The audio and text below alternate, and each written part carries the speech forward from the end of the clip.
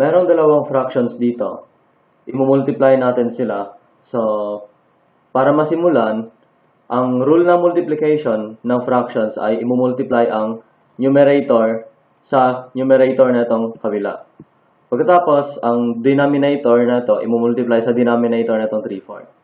So, 1 times 3 over 2 times 4 equal siya sa 3 over 8.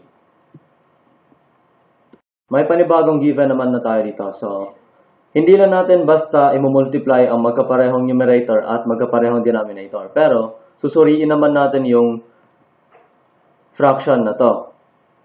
So, ang ibig ko lang sabihin dito ay halimbawa kapag nakakita tayo ng may common sa numerator na itong isa at sa denominator na itong kabila naman, ibig sabihin, kukunin natin ang greatest common factor or yung GCF niya. So, GCF ng 4 at saka 8 ay 4. Ibig sabihin na ito ay, ito yung number na makakapag-divide dito sa 4 at saka sa 8 natin.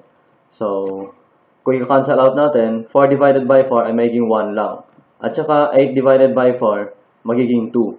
So, 2 na natira natin dito. Pagkatapos naman, yung denominator na itong 4/5 natin sa numerator na itong 5/8. So, ang GCF niyan ay 5. Kasi itong 5 ang pinakamataas na number such that divisible siya sa parehong 5.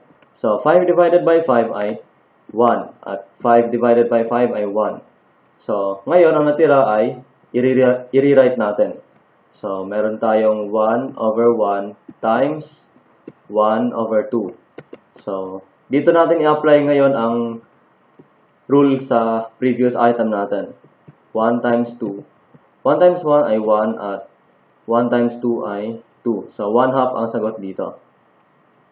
Last item ay product ng dalawang mixed fraction.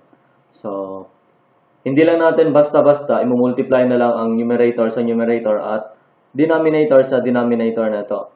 Pero, before natin magagawa yun, kailangan i-convert muna natin ang bawat isa sa kanyang improper form. Halimbawa, para ma-convert muna natin tong 3 and 1/5 sa improper form, dapat i-multiply natin tong 5 sa 3, pagkatapos ang product nun ay ipa-plus natin sa 1. So, 5 times 3 ay equal siya sa 15 plus 1 equal sa 16. Copy na lang natin ang denominator na 5. Times 4 times 3 ay equal siya sa 12 plus 3 equals 15. So, 15 copy denominator. Ngayon, i-apply na natin yung rule ng product ng fractions. Pero bago natin ma-apply yun, titinan muna natin kung may common ba itong numerator sa 16 over 5 sa denominator na itong 15 over 4. Mapapansin natin na meron. Merong GCF itong 16 at saka 4. So, ang number na divisible sa parehong yan ay yung number 4. Yung pinakamataas na number na divisible sa parehong yan. So, 16 divided by 4 ay 4. At 4 divided by 4, 1. Pagkatapos naman, tingnan naman natin kung merong divisible or common sa 5 at saka 15. Itong denominator ng 16 over 5 at numerator ng 15 over 4. So, mapapansin natin na meron. So, ang greatest common factor nila ay 5. Kasi ito yung number, pinakamataas na number na divisible sa 5 at 15.